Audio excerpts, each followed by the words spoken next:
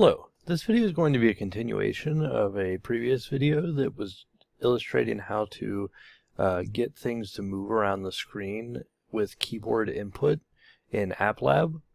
In this video I'm going to go over how to constrain the movement to the screen, so basically not allow something to go out of the bounds of the screen.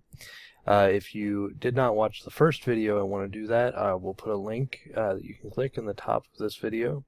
But if you have not done that, I would recommend doing so that some of the code that I'm going to start out with already makes sense. And of course, as always, the link to this finished code that I'm going to show in this video will be available in the video description. So just to remind everyone what we were working with, I had this little app here. It's got a home screen with not much on it. In a real app, of course, you'd have a more elegant design, but I'm just doing this for illustrating how to do this, not making anything in particular. And I had this ship, and it can respond to pressing the arrow keys, and it can move around the screen. Now, one thing that probably didn't seem very good at first was just this fact that you can move off the screen like this. So this video is just going to be relatively quick.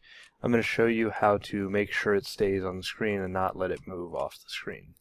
So, as a refresher, what we've got is this timed loop, which is taking care of updating the position of the ship based on which keys are currently being held down. And I need to modify this to not allow the position to be updated if it happens that the movement will cause it to move off of the screen. So the first thing I want to do, I've got my timed loop here inside of this button one click event handler. That's this button that's on the start screen. And this is fine. I just personally would prefer to tidy this up a little bit. So I'm actually going to factor out this code here into a function that I'll call update. So I'm just going to declare that function called update down at the very bottom. And this isn't a necessary step, but for me, just to keep things clean, I prefer doing it this way. So I'm just going to take out all this code that was in this timed loop, and I'm just going to put it in this update function down here at the bottom. So no real change, and then of course I need to actually call that function here. So that doesn't change anything about the code. All that's going to do is kind of relocate that code so it's more contained down here, and this isn't getting too confusing what's going on. So this just says update the screen every 17 milliseconds, and I'm going to have the code that actually does the updating in its own little function down here, just for my own organizational peace of mind, basically.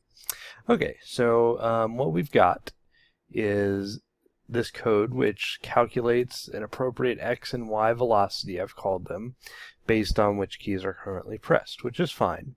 But what I need to do now to make this do what I want, not allow the ship to move off the screen, is I need to compute in advance what the new X and Y positions of the ship will be, and if they're going to end up being off the screen, not allow that move to take place. So I can do that a couple ways. I'm going to make a couple variables, and I'm going to have I'll call them new X and new Y. So say new X and new Y. And it's basically going to be what's down here in the set position, because that is the new X and the new Y. So I'm just going to grab those out. That's new X and new Y, and down here I'll just say new X, new Y. So at this point I have not changed anything. I've just kind of reorganized things. Let's just make sure that everything still works. And indeed, everything does still work. So now what I need, before I do this set position, I really need to make a check that I'm allowed to actually move the ship. So I want to do an if statement around my set position here, basically. So I want to do if, and then what's the condition? Well, this condition is somewhat complex, so let's take a minute to evaluate what we need for this condition here. So if I look at my screen, there's a couple important points to note. So this corner up here, that's the coordinate 0, 0. And this point down here, well, we can see in the AppLab here, if you look at the dimensions of the screen when you hover over with this cursor, it's 320 is the width, 320 pixels, and the height is 450. So it means this point down here is 320, 450. That's the location of that point. And then again up top we add 0, 0. So basically I don't want the ship to have, it should not be possible to have a negative x or y component. It shouldn't be able to go off the side over this way. It shouldn't be able to go off top this way. That would be a negative y if it ended up here somewhere. Up in this region, it would be a negative x if it ended up over here. And then also I don't want to allow the x position to become larger than 450, so I don't want to let it go out this way, and I don't want to let the y component, or y coordinate, be larger. Oh, I got that backwards, sorry. I don't want the y to be larger than 450, which is down that way, and I don't want the x to be larger than 320, which is over that way. Okay, so that's all I need to do, and that's going to boil down to a compound Boolean expression, which will look a little bit scary, but I think we can pretty easily understand what it is. So basically, I want to make sure that the new x is greater than 0. So that means it's not going to be able to go off the left side of the screen. And, so I'll use that logical operator that combines two Boolean expressions. And I want to make sure that the new x is smaller than the maximum x value I can have, which again was 320. So it should also be smaller than that.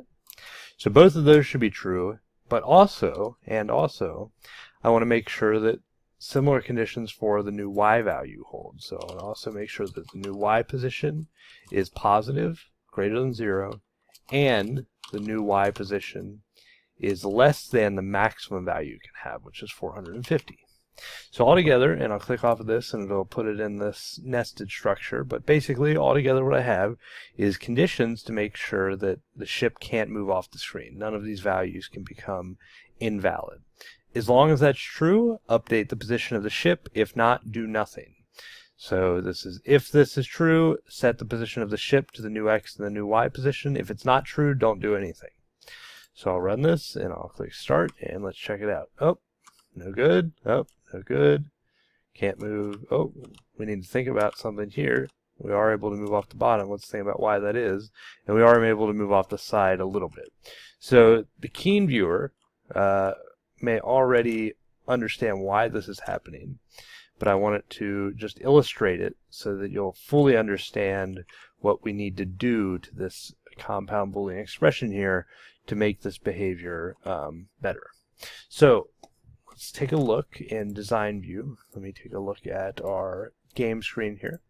Here's our ship, and when I'm specifying the x and y coordinate of the ship, what I'm actually talking about is this top left corner here. That is where the position of the ship is located, is its top left corner of this imaginary rectangle drawn around the ship.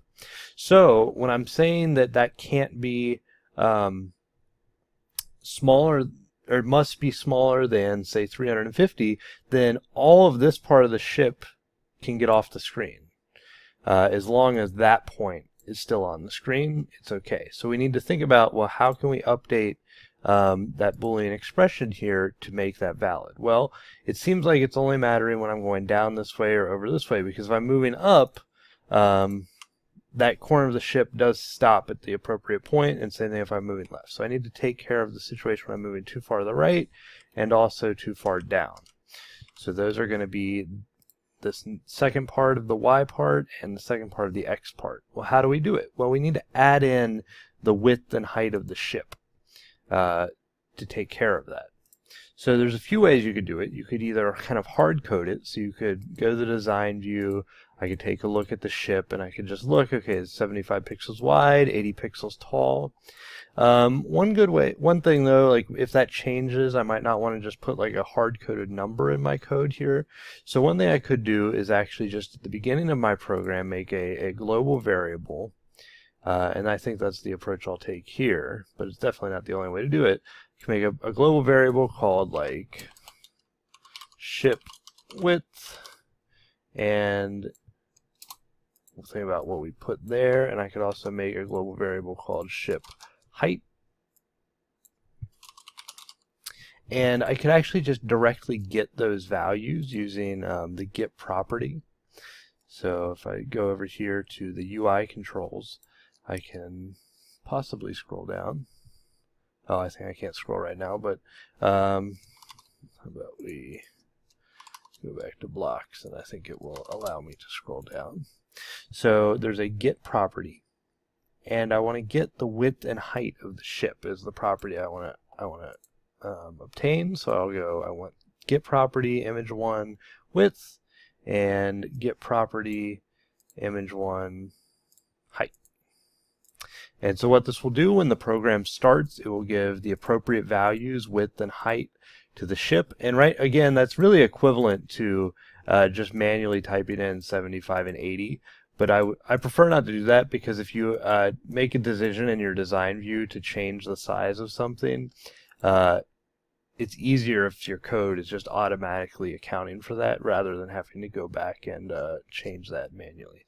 So anyway, we can go over to this expression now, and we can say as long as the new x position of the ship plus the width is less than 320. So new x plus ship width. And same thing for the y, as long as the new y plus the height of the ship is less than 450. Then stick it on, make sure it can't move. So looks like we're good on the bottom, good on the top, good on the left, and good on the right. So now the ship is not able to move off of the screen. It's fully bounded to the screen. Using this compound Boolean expression here at the bottom, and even if you want, you could even kind of space it out just so it's a little bit easier to read. So let's see, we've got the condition for the x part, so that's the side-to-side movement, and then the condition for the y part, the up and down movement. I just broke it onto two lines like this so it's a little bit easier to read, but of course that's not necessary. So that is how to bound a ship to the screen, or any image for that matter. And I've modified that original movement program that I wrote for getting something to move on the screen. And so this is a pretty straightforward way to have something on the screen that you can move around with the arrow keys, or if you want to use WASD or something like that instead, you just change some of that original code. But that's how you can do it. And again, there's not just one way to do this, but this is sort of the easiest to understand that I can think of.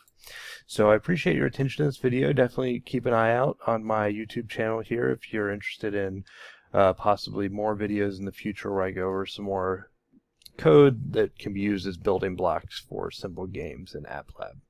Catch you in the next one.